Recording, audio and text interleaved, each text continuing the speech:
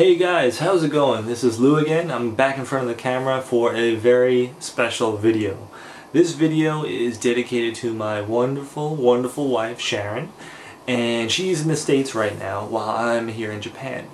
What's the topic of this video? Well, unfortunately, she is celebrating a birthday on October 3rd.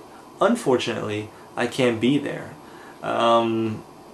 She's going to be 30 years old. Sorry, give away your age, hun.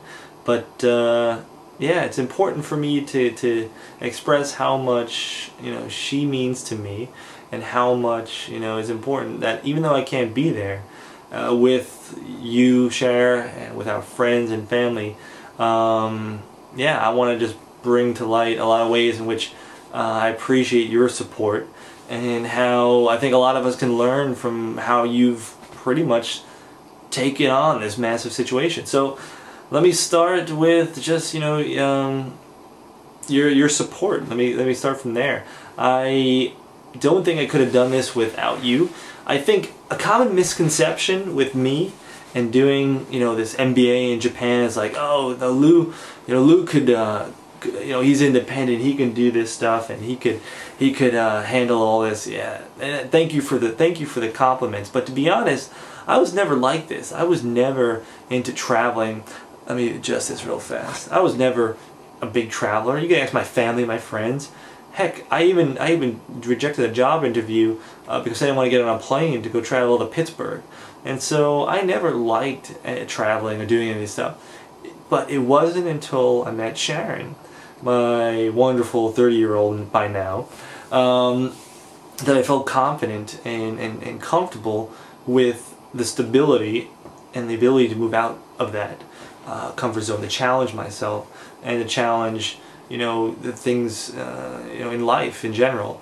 And so it's kind of a catch. I don't know if you would call it a catch-22 or what you would call it, but it's like I didn't want to leave my comfort zone, but then when I met someone who complimented me and supported me so much, it was like, I've got the strength, I've got the ability to go do it. And so yeah, I'm not out here in Japan because I'm so independent and that I'm so so gung-ho on Japan and Japanese culture.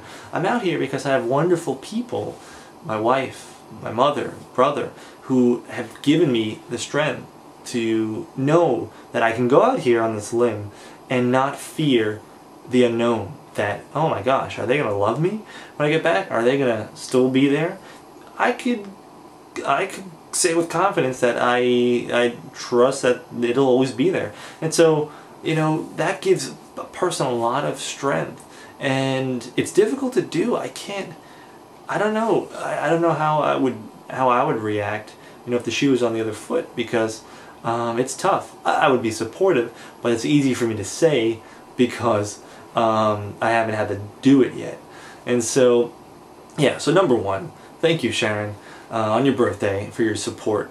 Even though I can't be there, you threw me a kick-ass birthday party, and in my mind I consider that kind of a dual thing, even though I didn't really put much into the party because you kept it kind of so secret.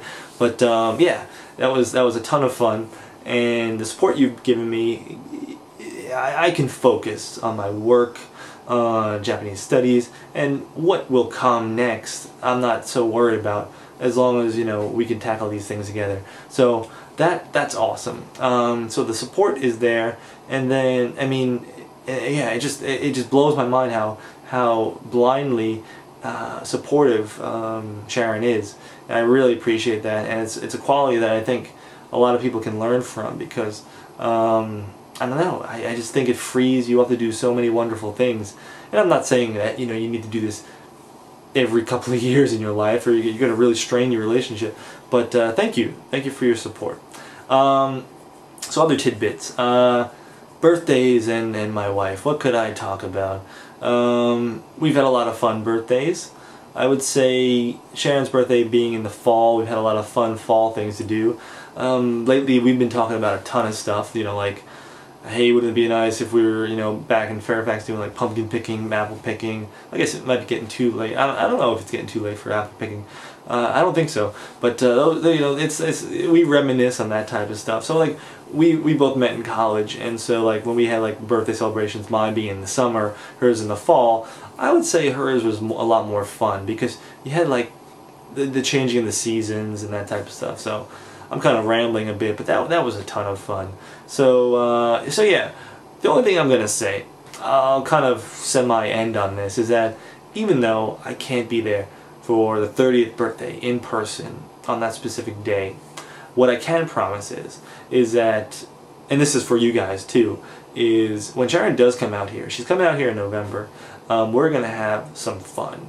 Either we're going to go to, I've got some awesome plans set up that you guys can check out on the blog as well. There's this temple in Nara, which is west of Tokyo and near Kyoto, which is, for you who don't know, is like the cultural center of Japan.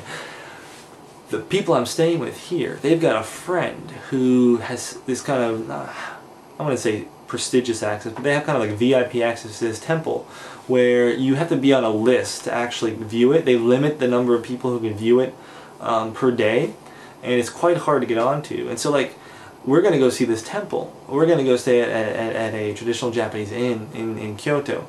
Now, I'm kind of throwing out the element of surprise, but I'm not really, because I'm not telling specifics about the temple. All I told you was there was a specific temple, and I told you there was a Japanese inn somewhere.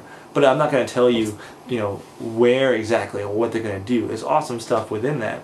And so that's going to be fun. And then I figure, you know, when we get settled down, why not throw a big party when we're back in the States or wherever? And so I think we're going to be just fine.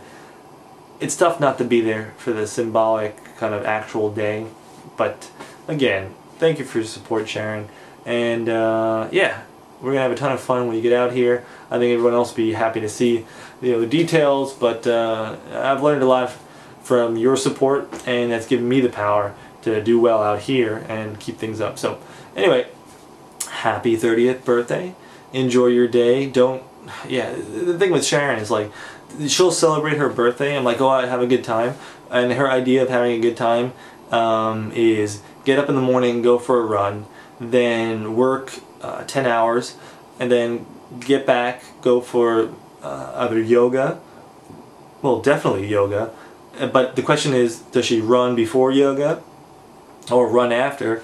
And then, you know, when I say like, oh, splurge on a meal, she'll get you know, like endives, side salad, and then maybe mixed berry, like a mixed berry fruit cup. And it's just like, yeah, I really splurged on my birthday. I worked and exercised a ton. So I'm like, okay, you're missing the point here.